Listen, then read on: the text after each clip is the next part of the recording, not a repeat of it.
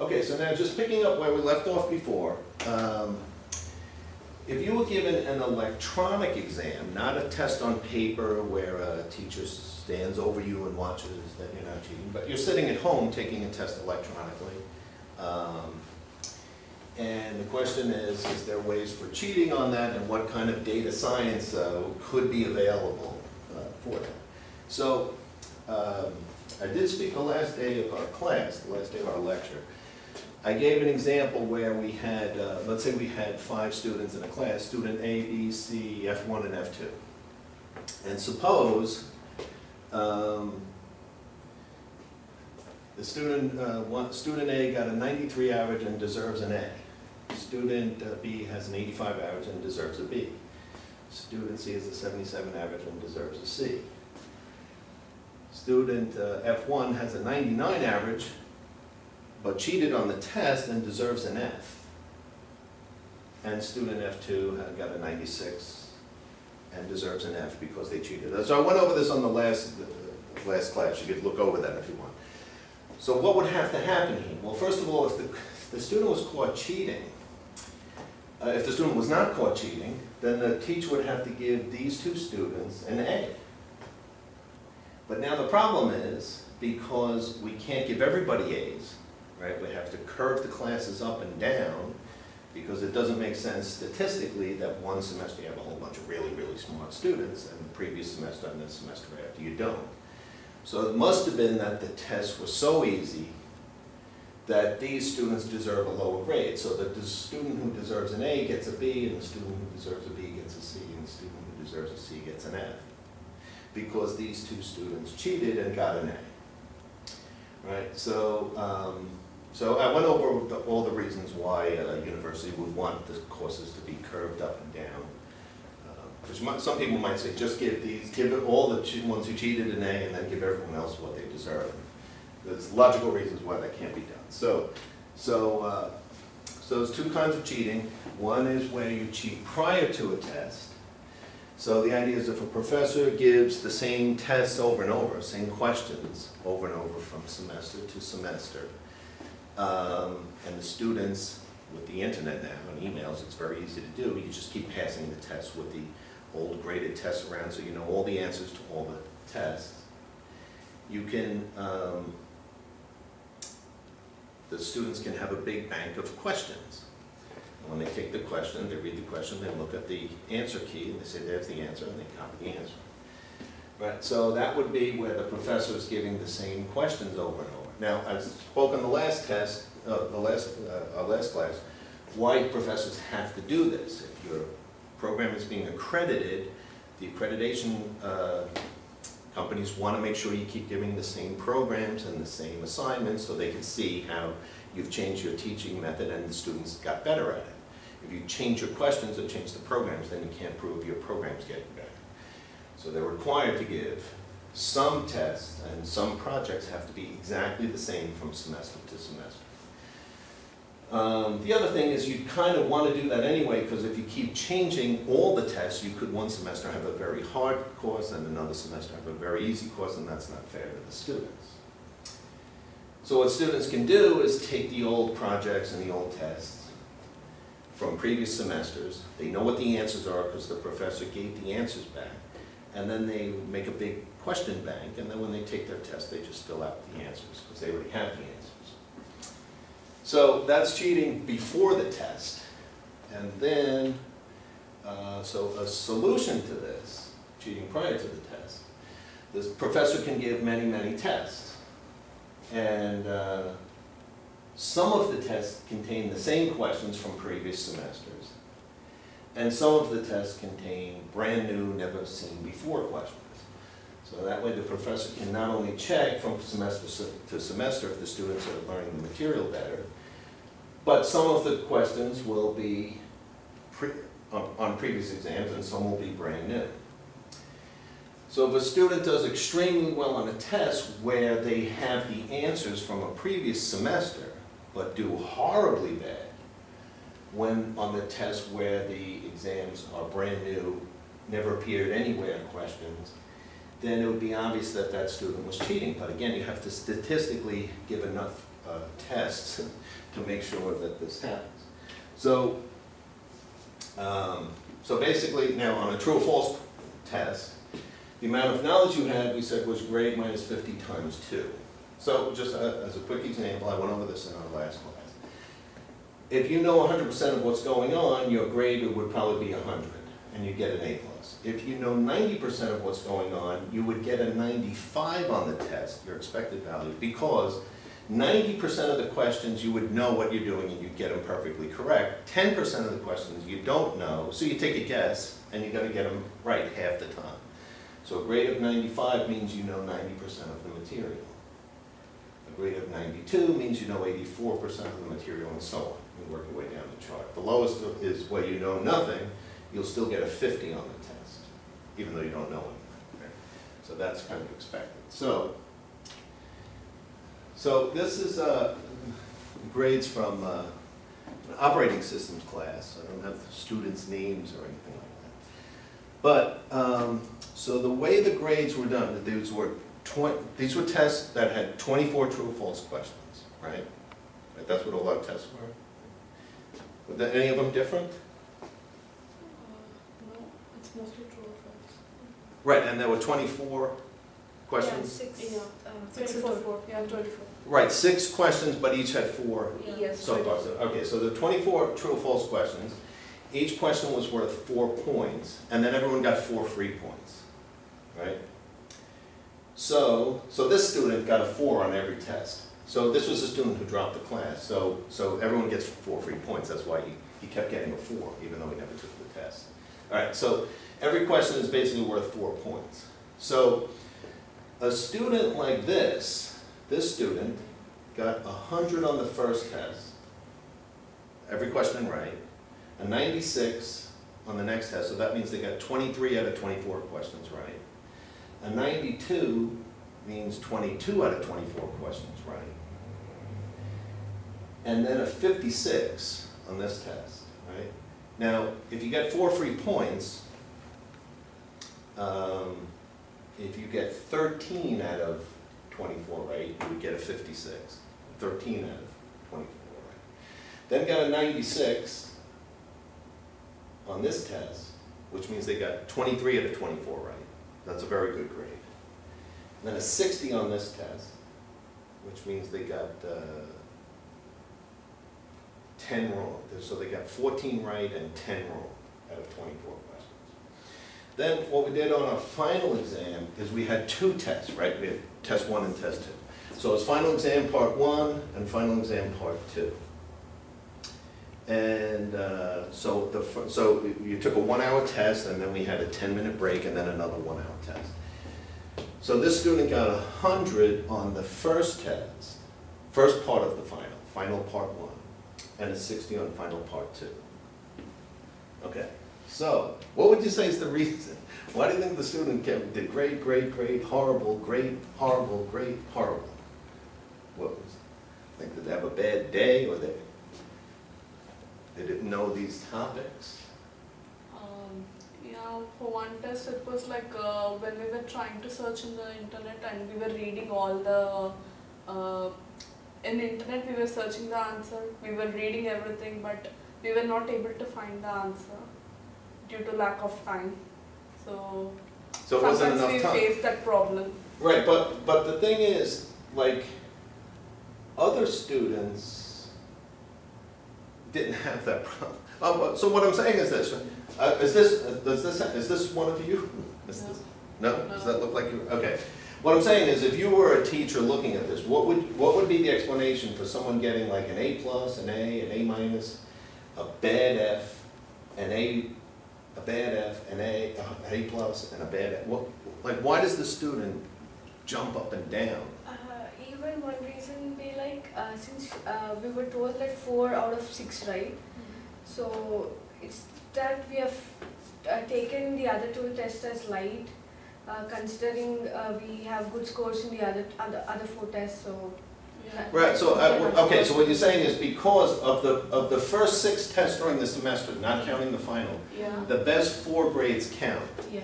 So you're saying that the students did so good on the first 3 that they let the 4th one, they said, I don't care, I'm doing good? I mean, because they still have 2 more tests, so they could, if one is gone, they could have done it better in the next 2 tests. At least one they could do better in the next 2 tests. Okay, so you're saying on this one, they're not trying so hard, because they're doing good so far, and if they do bad, then they'll study hard for the next one. Yeah. Then they'll do bad on, then when they did good on this one, they say, I don't need this one. Yeah. So they don't study. But a lot of students did that. All right, so maybe that's one explanation. But the final count, both parts of the final count to your overall grade. I don't drop part of the final. So why would the student do really well on the first part of the final and horrible on the second half? Well, all right, so, because this was on the same day. This was like, these 2 tests were taken within an hour of each other, right? So, and they needed to score good on both. Yeah. And one was like an A, a perfect score, and the other one was like practically an F. I mean, you know, if you get half the questions right on a true or false test, it basically means you don't know anything. This was like a little bit better, 14 out of 24, a little bit better than no knowledge at all. This means you know like everything, and this means you know almost nothing. And it was the same topics. But anyway, so what I ended up doing over the semester, because I have to meet a lot of conditions, I have to give a lot of test questions from semester to semester. I have to match previous semesters so I could demonstrate that the students are improving their knowledge with new techniques of teaching. And then some of the tests would be all brand new questions. So the questions on test 4, test 6, and final exam part 2 were all questions that I've never given before. But all the other tests were repeats from previous semesters. So if a student has grades like A, F, F, it's pretty obvious that this is a student who has the answers to previous questions. It would be statistically, so this is basically, you know, 24 questions. The 3 tests, this test, and this test, it would be a total of 24 times 3, 72 questions, where they're like getting everything wrong, and then there's be another, you know, 96 questions where they're getting everything almost perfectly right. So that, you know, so that became somewhat of a problem. So okay, so that, all right, so that's one. We're just talking in general here. I don't know, is any of those grades your guys' grades? Do you recognize any of those? No. I didn't have the whole class. All right. Okay. So there's also the topic of cheating during a test. So if you're cheating during a test, and again, I went over this, I kind of went over general cheating on exams lecture. So if you watch that one, I go into more details on this. But cheating during a test is, the test, you know, you don't have the answers before the test starts. You don't come in with the answers on you. You generate the answers in the middle of the test. So students can take bathroom breaks, you know, in the middle of the test, they see a question, they go to the bathroom, then they meet their friend out at the bathroom while they're telling their friend the answers there. True or false questions, you could tell your friends in the class what the answers are. 1 cough is true, 2 coughs is false. And so you're spreading the answers around the classroom in the middle of the test. So that's another thing you could do. You could cheat before the test if you have the test in advance. And then you could cheat during the test if you're spreading word around to all the students in the middle of the test after seeing the test questions. So this is a slide from my last talk, but I just repeated it again. This is from 2014. This is 5 or 6 years ago. So I gave an operating systems course, a test question, and you know, without going into a lot of detail, well, we're an operating systems class, so it's actually give a reference string that where the least recently used outperforms first in, first out. Now, you don't really have to understand the question. What was interesting about this is 3 separate students giving the answer to the same, so put 3 papers on top of each other. But what they ended up doing was they gave the same answer. Everybody gave the same exact answer to the question, same exact answer. And then in the middle of the test, they realized that answer was wrong. So they crossed it off, right? So everyone crossed it off. And then they gave another answer, right? A different answer. But everyone again gave the same exact second answer. And that was also wrong, just it was a different wrong answer. So, so I put out all the exams on a table. So I put all the exam books out on a table and just took a picture of it. And it was 28 out of 32 students gave that same exact wrong answer to a question, and then in the middle of the test changed that wrong answer to the same exact, a second wrong answer, and they all had the same exact one. It's 28 out of 32 students did that. So how, what do you think that would explain that?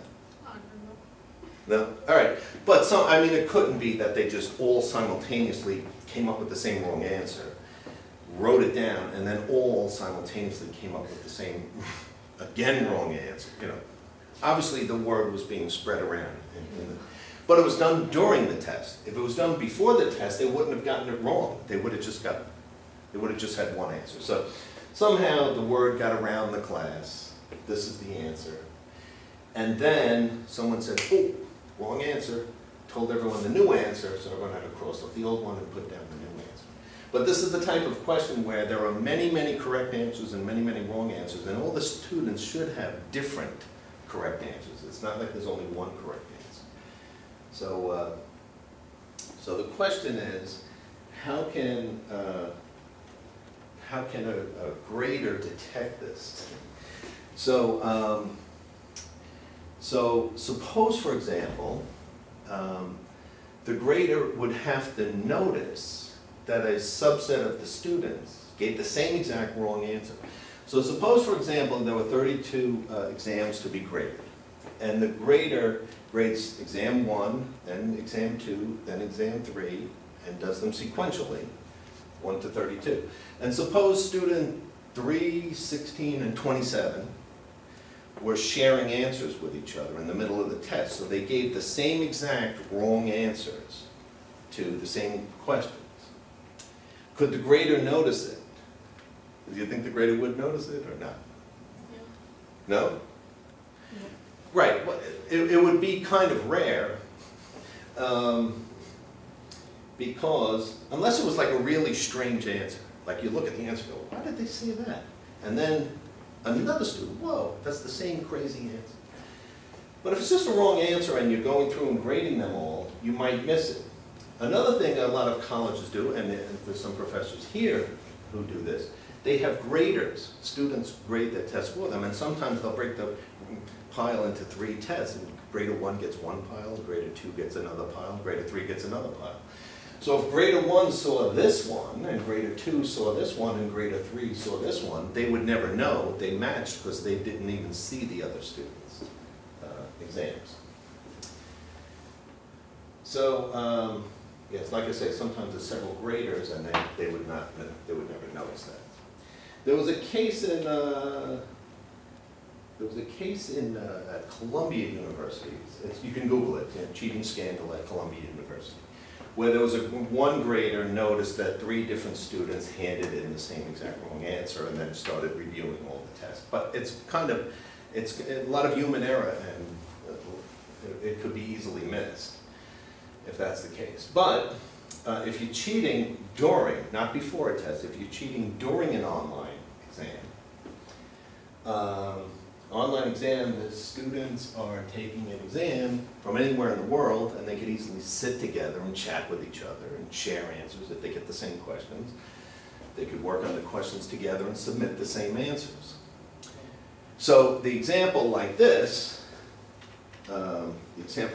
where 28 students get the same exact wrong answer, it's very easy to do. If they all get into a room together and the professor's not there, and they just work on the same questions and get the same exact wrong answer, they would all submit the same wrong answer. The question is, could the grader detect it? Well, the grader is a computer. So a grader's not a person, and you would use one computer for all the grading. So all of the grader was tired and the grader missed it, or 2 different graders. That doesn't exist in online testing. So during an online exam, students are taking the exam from anywhere in the world. They can sit with each other, chat with each other over the phone, text message each other.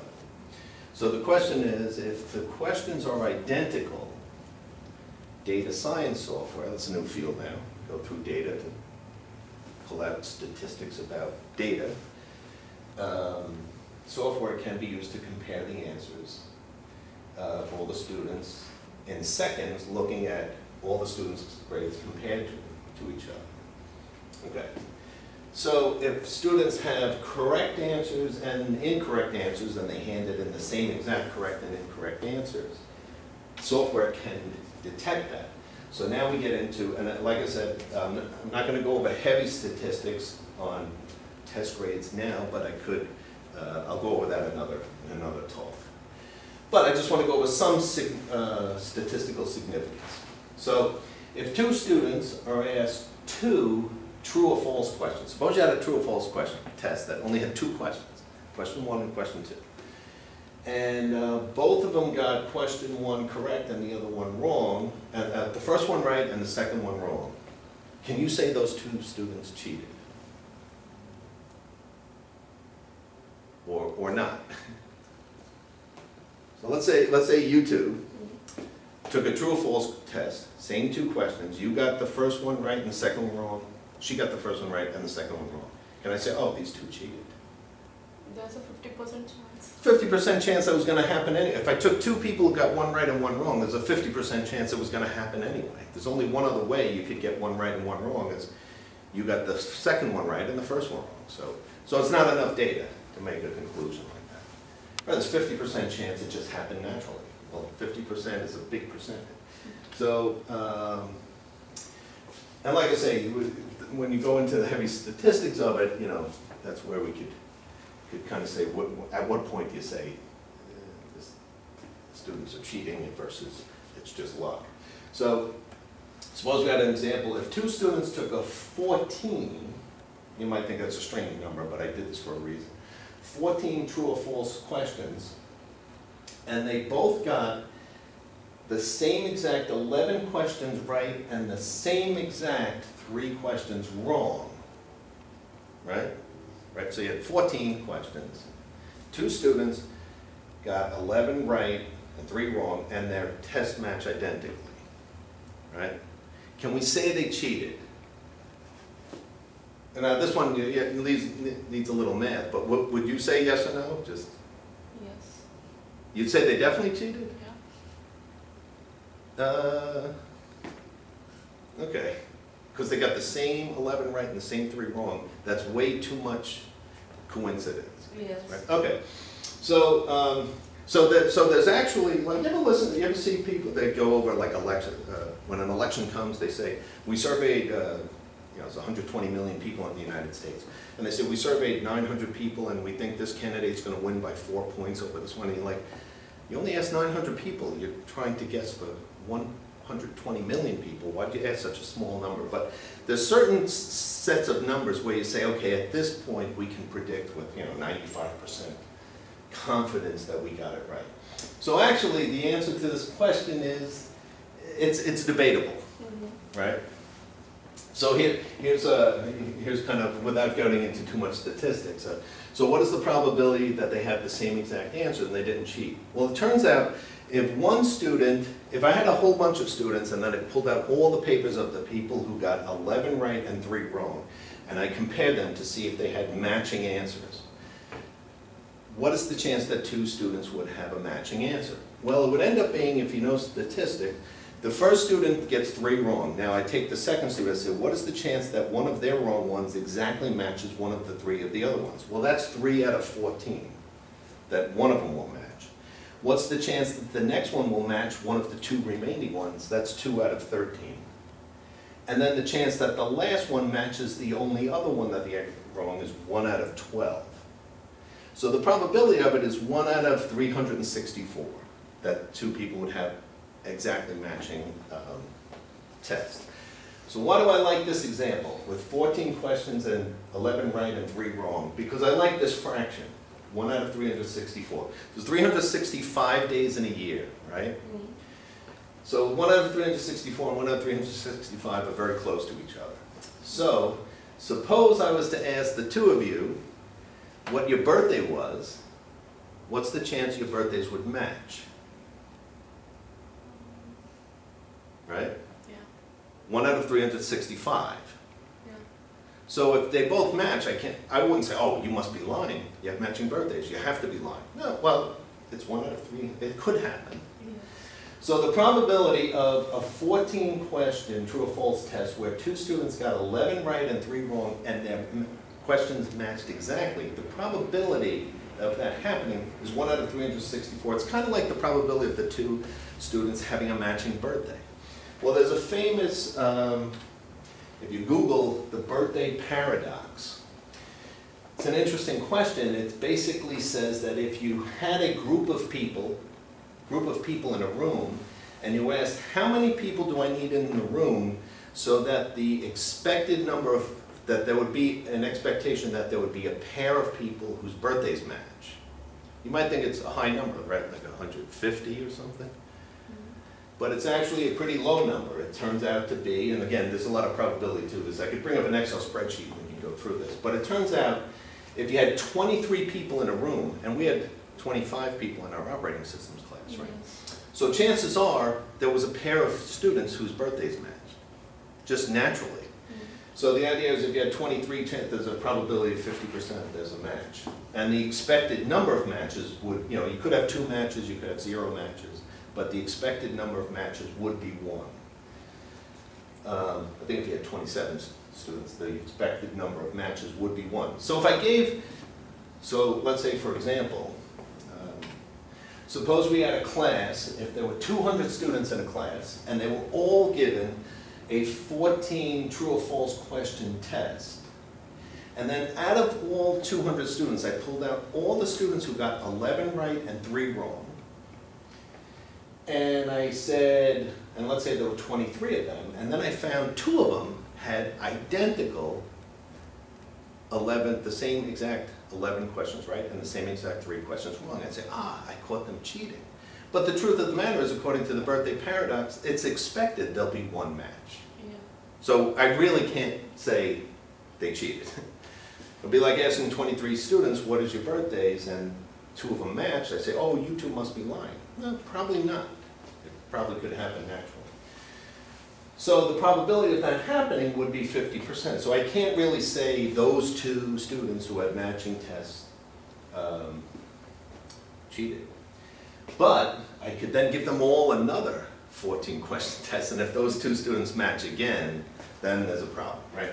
So, so let's say statistical significance. So if 200 students were asked a 14-question test, and they got 11 right and 3 wrong, of 23 students who had, there was a pair that matched exactly. If I then give those 2 students another 14-question test, and once again they get 11 right and 3 wrong, and they match exactly, that would be, what's the probability of that happening? That would be the same as, using the birthday paradox, finding 2 students in a room who have matching birthdays, and then asking those 2 students, what's your mother's birthday, and the mother's match.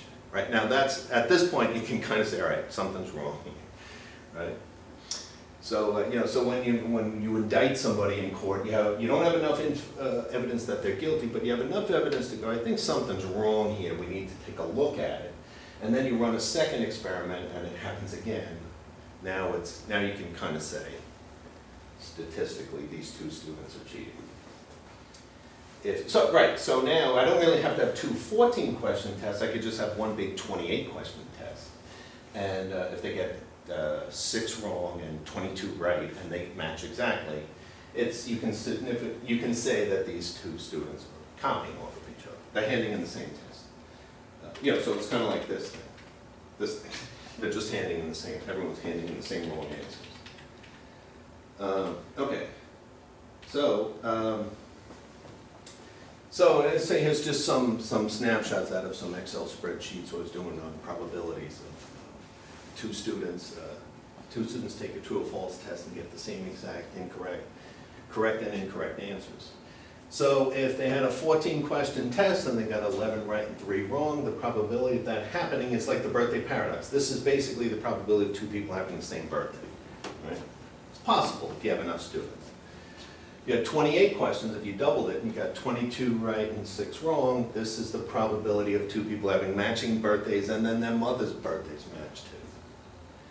If you had 48 questions and 40 right and 8 wrong, for example, it would be this number. Now, just as a perspective, the probability of hitting the Powerball jackpot is 3.4 times 10 to the minus 9. Right? That's the biggest jackpot in the United States.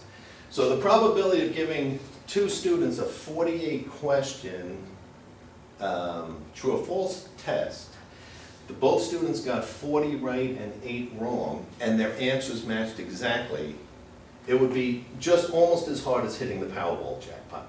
And if you got one more wrong, if you got 39 right and 9 wrong, that's harder to happen than hitting the Powerball jackpot.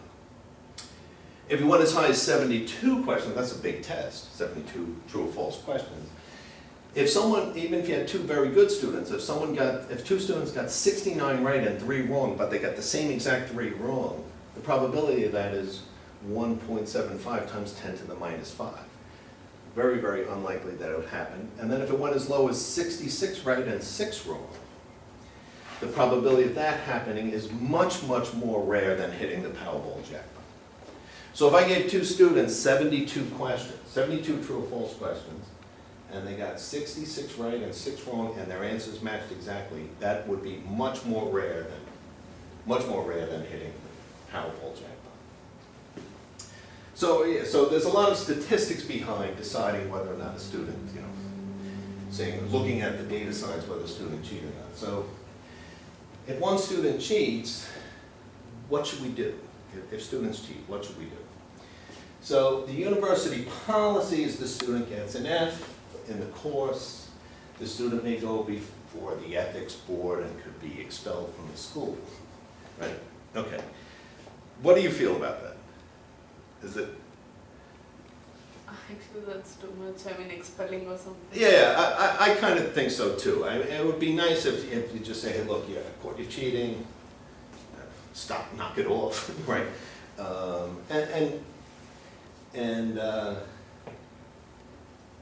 don't know. So there's a big debate about this. Now, what if you're in a class where 85% of the students are cheating, and 85% deserve an F, but their average is an A?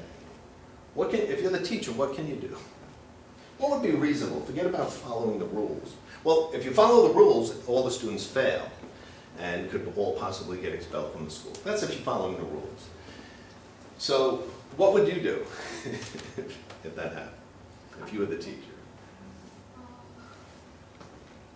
It's not going to count towards your grade, right? What could you do in a case like that? And what you want is, you're not looking to give everyone an F to punish them. You want the students to say, I got to learn. You have to learn. You have to stop doing this. What could you do? I'll not give them both A and F. I'll give them some middle grades or something. Right. So for example, one thing you could do is, would you fail 85% of the class? Well, there was actually. Are you guys new to the university? No. Like I came in August. Okay. About a semester and a half ago, there was a professor who failed about 85% of the class. That's why I put this here. And the idea was, those students should be expelled. Well, the only person who got expelled was the professor. He's not here anymore. So as much as the university says, oh, you have to give the students an F, they're kind of saying, yeah, if it's 1 out of 25 students, you could talk to them or give them an F and report them, but if it's 85% of the class, you don't give 85% of the class an F, then those students will leave the university and tell their friends, don't come to this university, and then you don't have a university, so all the students who worked hard and graduated, they have a degree from a university that's closed, so that's no good. So that's not a good answer either. So it's a tough dilemma when there's a large percentage of students cheating. So if grades are like this, and you can, so just a couple of, how much time we got? So just a couple of side things. I had, when I used to give paper tests, right? When I used to give paper tests, I used to give tests on paper. I would give like a midterm or 2 midterms and a final. And on the day of the paper test, about 20% of the students would get sick. Right? Oh, I'm sick, I can't come in, I have to take a makeup test. So then their friends take the test, take pictures of the test, and mail them the questions, and then a week later they get to take a makeup test. Now if the makeup test had different questions, at least they know the topics and how difficult the questions are. So there's a big advantage to becoming sick. You can take a makeup test. So there are a lot of students who were getting sick when I would give paper tests. When I switched to electronic tests,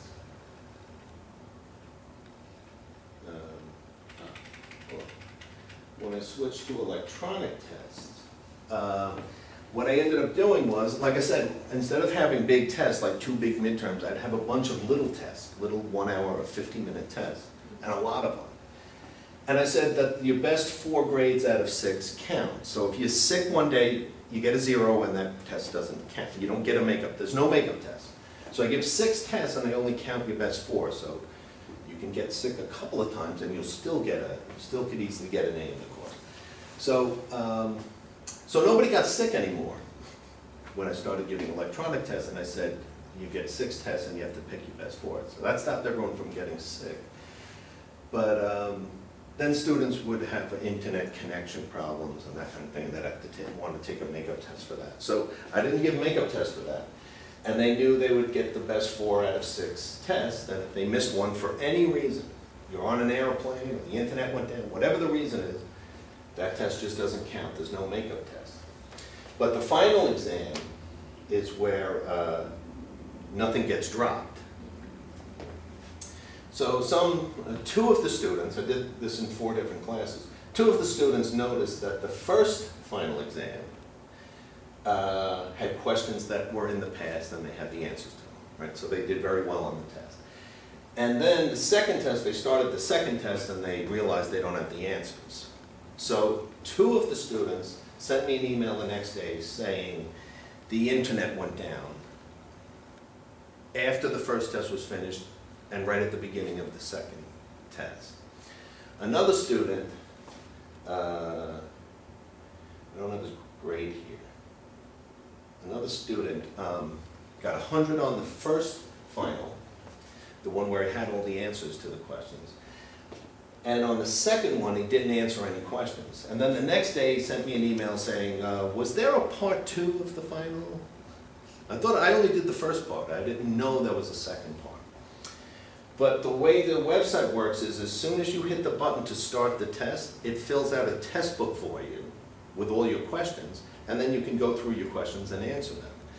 So if he never knew about the test, there wouldn't be a test book for him. So when the test started, he hit the button to start the test, which means he can see the questions. But then the next day he sent me an email saying, I didn't know there was a second test. But he logged in and hit the button and started the test, and then the next day said, I don't have the test. So you know, it gets kind of frustrating to put a lot of work into creating a website like this. And then the students just try to figure out what's the best way to achieve it. So I kind of like your answer. I'm not going to say what your name is, right? So, but I kind of like your answer. I don't believe in failing all the students who cheat, but the students who don't cheat should get their honest grades. And the students who do cheat, like, so now the thing is this, I could kind of say this grade, this grade, this grade, this grade, and this grade don't count, because the student's just sitting there with the answers, and he's just checking off the answers, right? So this doesn't show anything. And if I took this grade, and this grade, and averaged them together, the student would get an F. So, so the question then is, what can I do? So basically, what I decided to do was to give all the students who didn't cheat grades that were in the A minus, B plus area, and then all the students who did cheat would be at a certain level in those grades on down. And then I tried to use the grades where they didn't have the answers to get an idea of who's a good student and who's not a good student. But the idea of failing the whole class, failing 80% of the class isn't a good idea. I think what I'd rather is just students realize these tests are very easy. I think the tests are very easy. And just study a little bit and you'll do very well in the class. I mean, so with this particular class, because so many students were cheating, it was like a student who deserved, you know, a student who wasn't cheating deserved like a C+, ended up getting an A- because I had to push all the non-cheating students' grades up to the top to push the cheating students under them, and it just really threw off all the grades. So, so I know I gave a lot of tests, right? You ever have a teacher who gives 8 tests in a semester? No. Okay, so, but one of the reasons I do this is because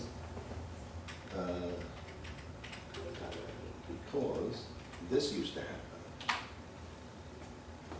And if I give one midterm and everybody hands in the same exact wrong answers, that the entire midterm is worthless.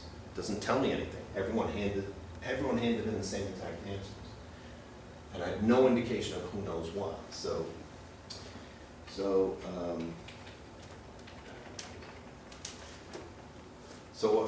what I have to do to satisfy the university and our accreditation board, I have to give some tests that have the same exact questions from semester to semester.